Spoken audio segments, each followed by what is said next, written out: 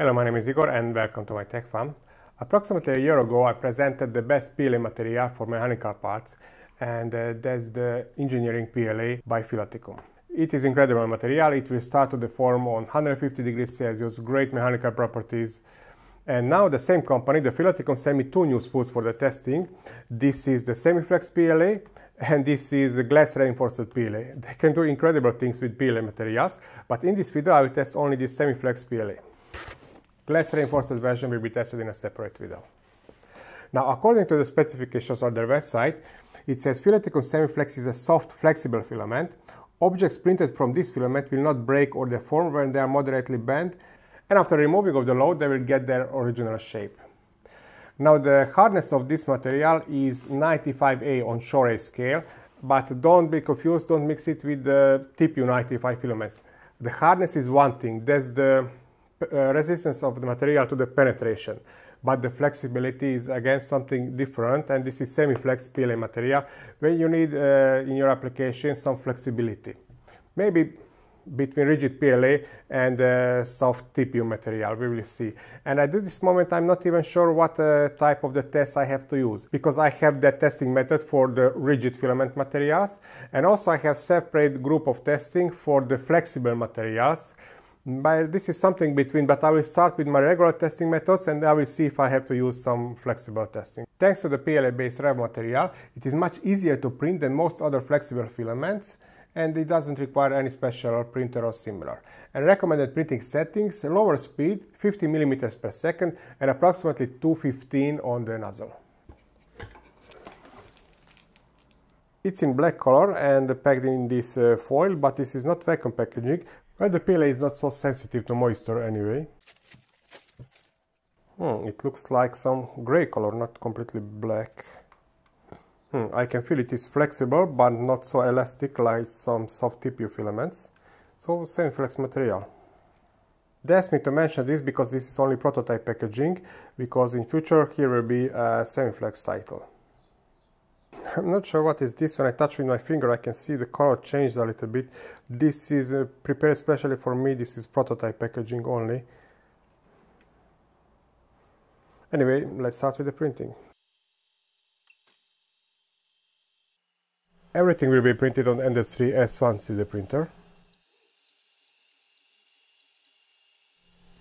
First few layers lay down perfectly, the start is good, but from time to time I can hear some cracks, and this is typical sign that the filament is not completely dry. That's boiling of those micro water drops. I hope it will not have negative effect on the print quality.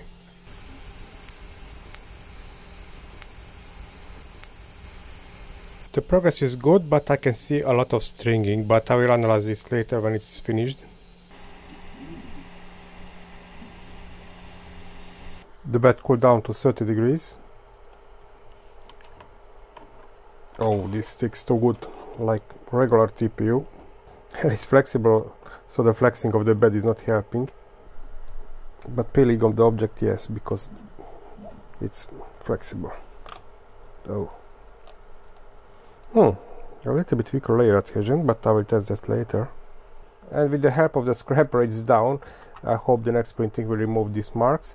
And I can see a lot of stringing on this, even on the lowest temperature, so definitely this goes to the filament dry a couple of hours, and then I will reprint this temperature tower.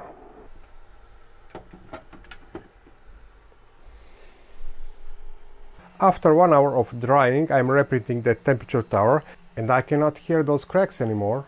And in the meantime I even replaced the filament dryer, because exit from this one is under 90-degree angle, and the filament has very weak friction and almost jams. So here the exit is much smoother, so I'm not sure why is it so hard to design this nicely. I mean, it doesn't cost you more to create a nice exit from here. We will see if we will have a less stringing in approximately 1 hour.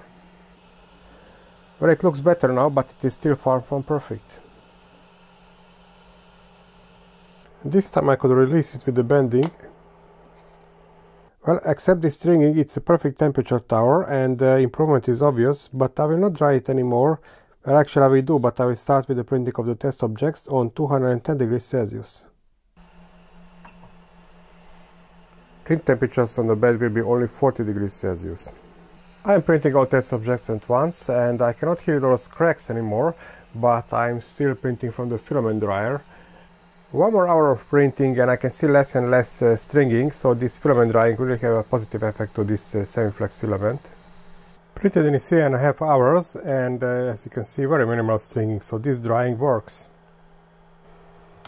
Ah, good. Finally it doesn't stick too good. Perfect.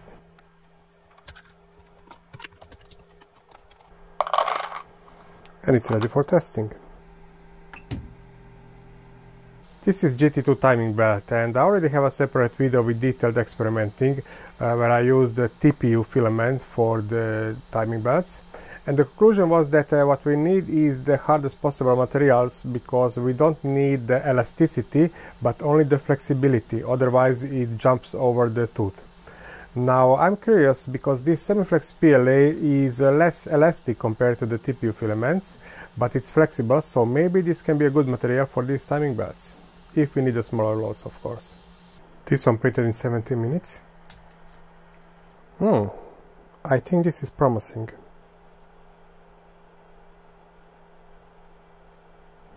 If it doesn't creep, then it may work good. Well, actually probably not, because on the seams line it breaks. Pity. Immediately after the filament dryer, it goes to these vacuum bags, and these are those king room vacuum bags with double sealing line, and as you can see, these are presented maybe a few months ago and they are still holding the vacuum. This is my C test object for the creep test, and I'm not even sure if it is measurable. Creeping is the deformation under the constant load. These are some TPU filaments testing in progress. And let's see if it is measurable or it will be too big. This is 1.25 kilogram load.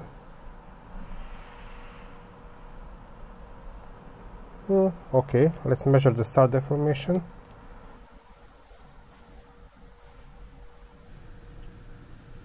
(1982). I thought it will not survive even the first day, but this is now the 6th one.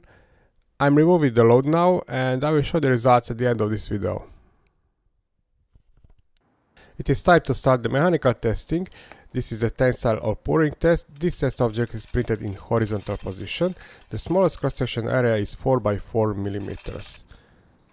And a break like this is the typical sign that this has a little bit weaker layer adhesion, but this will be my next testing.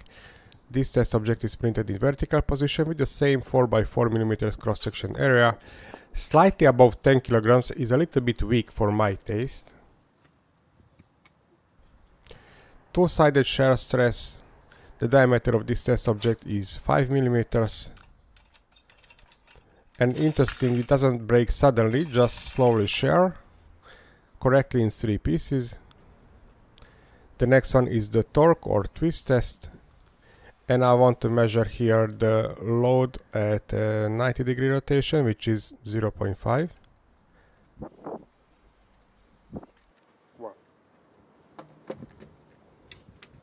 And I could make 3 rotations before the permanent fail. 3-point bending test. This is my test equipment and these are the loads I will use.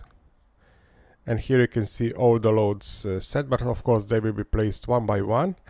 And I want to measure the deformation after 130 and 60 seconds. This is the deformation under 1.25 kilogram, 2.5 kilogram load, 5 kilogram load, another 10 kilogram, it completely deforms. And that deformation is permanent. Iso impact test, and with this we can check how brittle is some material, and usually the PLA is very brittle. Now I have the feeling that if this would have a better layer adhesion, this test object wouldn't even break in this test.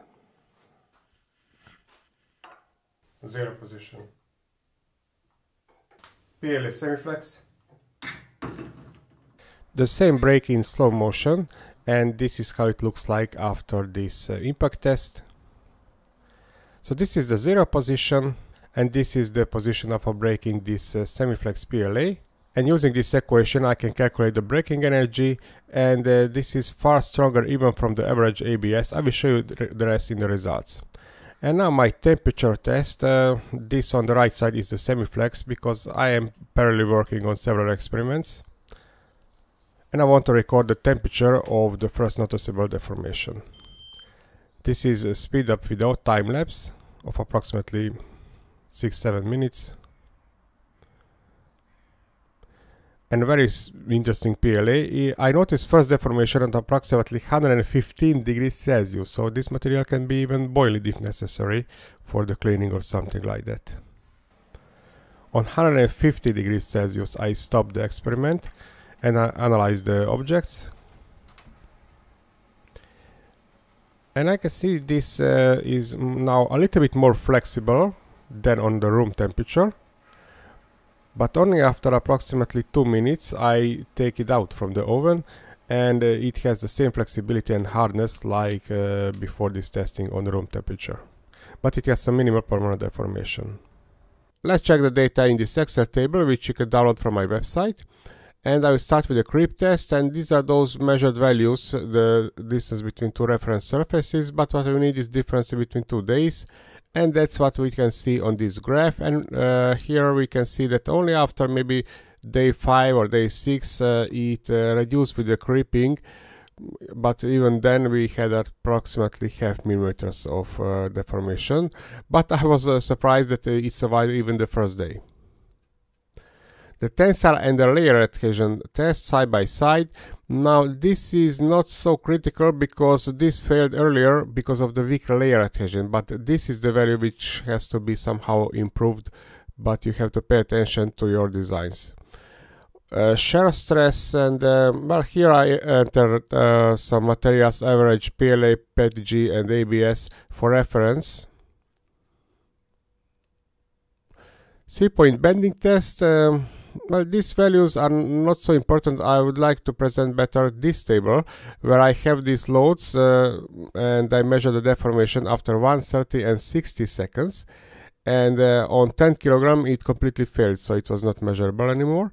And here we can see that, for example, 5 kilogram is too big load for this material because it continuously deforms. And well, only on lower values it can be used, but of course don't forget this is Semiflex material.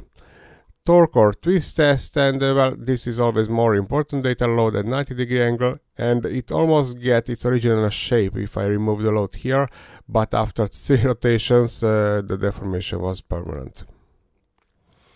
And the ISO impact test, and this is where this material shines. And just for reference to see how big is this value, I enter here the average PLA, PETG and ABS, and here you can see that this is way stronger even compared to the average ABS material. And another test where this material is great, and that's the temperature resistance. And the first deformation on 150 degrees Celsius I could notice, and even it had very minimal deformation, I went up to 150 degrees Celsius in the temperature test. And again, just for reference, some average PLA, PETG and ABS materials. And this is the price currently I can see on their website, and don't forget this is for the 750 gram spool. And now the conclusions. Well, the Semiflex PLA is very interesting material with its own advantages and disadvantages, and you saw the results, but the most important I would like to mention again. And I think the 2 biggest advantages of this material is that incredible temperature resistance, and the second is, thanks to this flexibility, it is very impact resistant material too. 2 biggest disadvantages, well, maybe the biggest is the weaker layer adhesion. So this means that you have to pay attention in your application. You cannot have too big load along the z-axis. And the second is that it requires a drying too. Now we have the message for the Filaticum too, because this problem I experienced with their earlier filaments too, and they told me that PLA is not so sensitive to moisture. Well, it's true, not so sensitive like PETG or nylon, but it is still better for it if it is dry. And I think they should improve their packaging, at least to put some desiccant inside, but also some kind of vacuum packaging would be better for these filaments. Probably after my vacation, maybe in 1 month, I will test their glass reinforced filament PLA too, and I hope you will follow me to that video too. Until that, thank you for watching and happy printing!